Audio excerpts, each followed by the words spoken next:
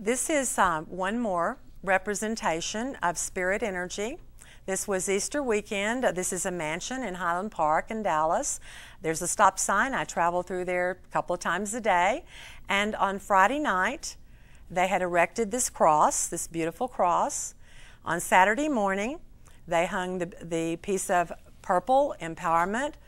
Purple is known for royalty, priests. Yeah, certainly empowerment is the recognition of the color purple.